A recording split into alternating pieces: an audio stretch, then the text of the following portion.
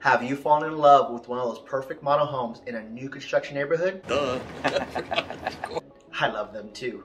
Hey guys, my name is Omar Pineda with eXp Realty. Buying a resale house versus new construction are very different processes.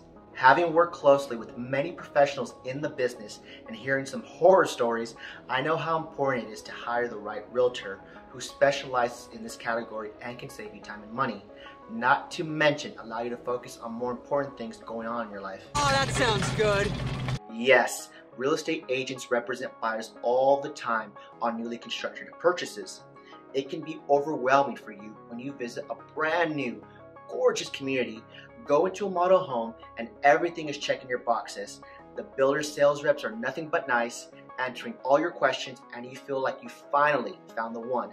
The last thing I want is for you to get buyer's remorse because you paid too much for an upgrade or a builder didn't honor the warranty like they promised. The thing is, it's easy to fall in love with a brand new house because everything appears to be perfect at first. But one thing after another can quickly turn your dream home into a nightmare without a realtor in your corner advocating for you.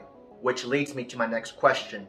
Does the builder or builder sales reps have your best interest at heart, or are they looking to maximize their bottom line? Many realtors like myself are familiar and specialize in new construction, and our input is extremely important and can save you a lot of money because we have a fiduciary obligation to you as licensed real estate agents, and our job is to protect you and your hard-earned money. That's me. That's definitely me. Where do I sign? Having someone on your side representing your best interests, not the builders, is of great importance.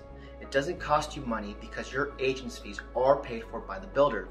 As a matter of fact, you'll most likely end up paying more without representation because of what you simply don't know. Another important consideration is understanding the different costs of new construction.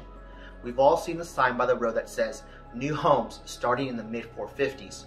Then when you go to the model home, everything available is priced closer to $600,000.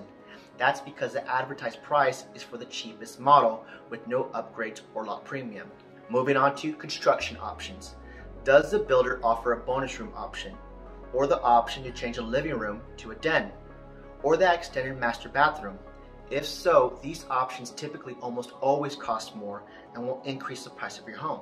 What's next? Okay, stop grinning. Okay, now for the fun ones. Cosmetic options. Going to that design center to pick out your floors and cabinets can be the highlight of the building process. But you can also get a big dose of sticker shock. So compare what their cost will be in comparison to having a third party do the upgrades, and don't forget you're paying the interest for the lifetime of the loan on all these fancy upgrades. Check out the next video with a few more things you need to know when purchasing new construction. I hope this information helps all of you out there thinking about buying a new construction home. As always, I'm Omar Pineda, and allow me to elevate your lifestyle.